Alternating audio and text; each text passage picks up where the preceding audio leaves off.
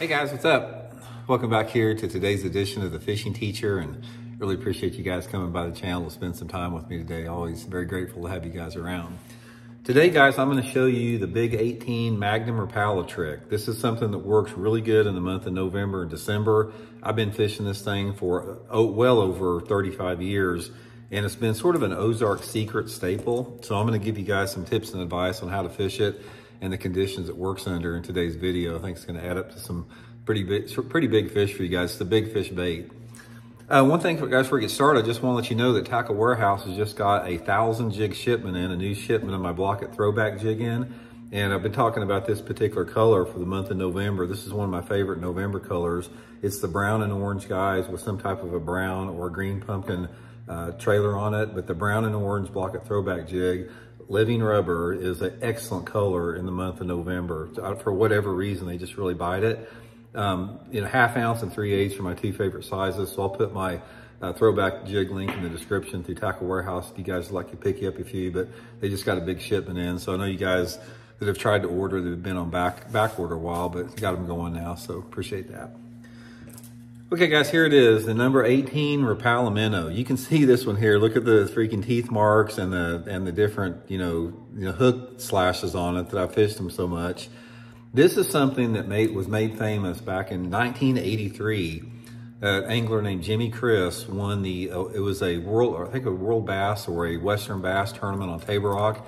He won $100,000, which was one of the first $100,000 prizes ever awarded in fishing. And he caught every one of his fish on this big Magnum 18 Rapala right here. And it had, even before he won that tournament, there was a few guys using it that weren't talking about it. But I want to talk about it, how it's still just as productive today under the right conditions. Now, first of all, when you get this thing, and also guys, I'll put the link in the description to this bait if you guys want to get one through Tackle Warehouse. But one of the things you have to do with it is you've got to weight the belly with lead. I just put some lead strips on it here and super glued it. But you want this thing where it suspends. And since the Rapala is a balsa minnow, it floats pretty fast. So you got to spend some time weighting this thing. There's different ways to weight it. This is just the way that I did it right here, and I sort of painted it with some fingernail polish. But that's a big key element because you're fishing this like a suspended jerkbait. So, and black and silver is my favorite. I've done pretty good on the blue and silver. Probably black and silver is my favorite. So first of all, I want to talk a little bit about how you're going to work this thing. And then we'll talk about the areas that it works in the best, because you don't fish this like a traditional jerkbait. What you need with this is you need a fairly stiff long rod. I prefer like a 7-foot heavy action, like something you'd fish a jig with. I use that 7-foot 2-inch Megabass Perfect pitch rod. I'll link that rod in the description too. And I usually fish it on 15-pound test Seaguar Vizex fluorocarbon line. And I'll throw the thing out there, guys, and it's like it's a jerkbait, and you're fishing it like a jerkbait, but there's a technique to it. Let me show you here how you do it. Throw it out there, and just when you're reeling it down, reel it down for 5 or 6 cranks like that. Then go like this. Just jerk your rod tip at high. Go boom, boom, boom, boom, like that. Boom, boom, sideways with it. You don't want to do this jerk, jerk, pause, jerk, jerk, pause. By ripping that rod sideways, I'm talking hard. It's like I got the 7-foot rod and I'm going boom, boom, boom, boom, boom, boom, boom. And this thing, what happens is this thing darts like crazy, and then you stop it a little bit. And it's a big profile jerkbait. And that ripping technique, ripping the Rapala, creates this reaction strike as long as the water temperatures are pretty much above, 55 degrees. It doesn't work that good once the water drops below 55. But when that water temperature, say 55 to 70 degrees, guys, this thing is a deadly technique, ripping the big Mag 18 Rapala. Now, I have caught them everywhere on it.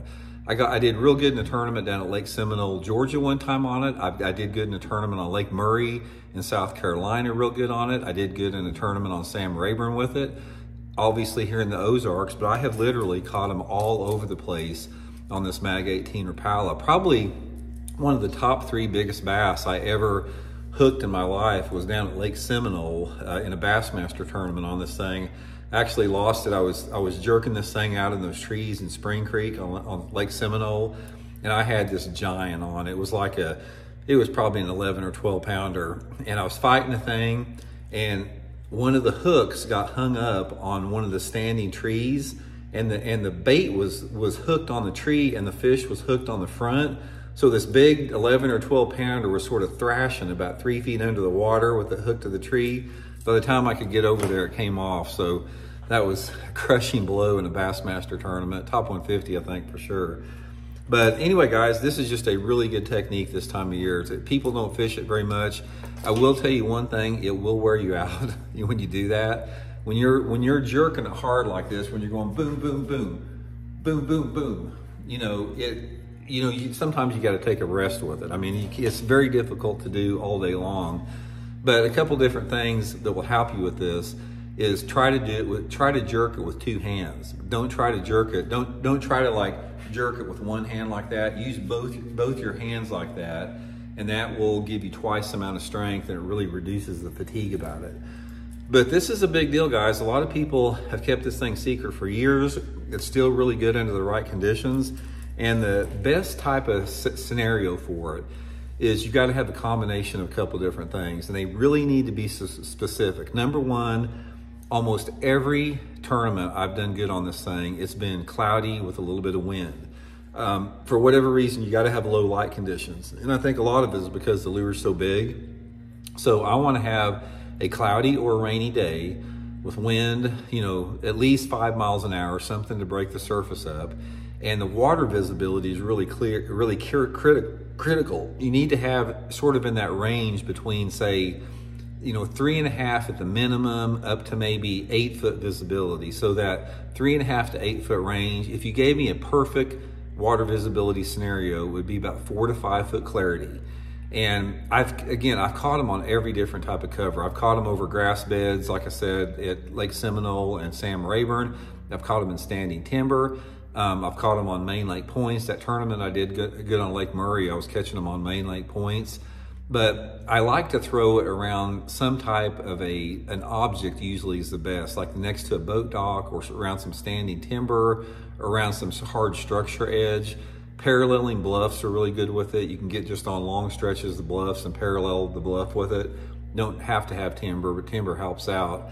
But mainly the same type of places you'd fish a regular jerkbait. Wherever you think you can catch a fish on your typical jerkbait, the big Rapala will catch fish under those conditions of water temperature 55 to 70, water visibility 3.5 feet to about 8 foot, and in the fall time of the year. It works decent sometimes in the spring, but I definitely do better on it in the fall time. So anyway, guys, I'll put the Tackle Warehouse link in the description. Check them out. If you can't find them there, just Google it on eBay, or you can get them from Rapala. But it's I've got a whole box of them. You can see right here how many that I have. And like I said, the blueback one right here is pretty decent too. I've done pretty good on that. But it's another technique to add to your arsenal, as if you didn't already have enough to try out there. So anyway, guys, hope you're doing well. Please hit that subscribe button if you like the video and the like button, and we'll talk later.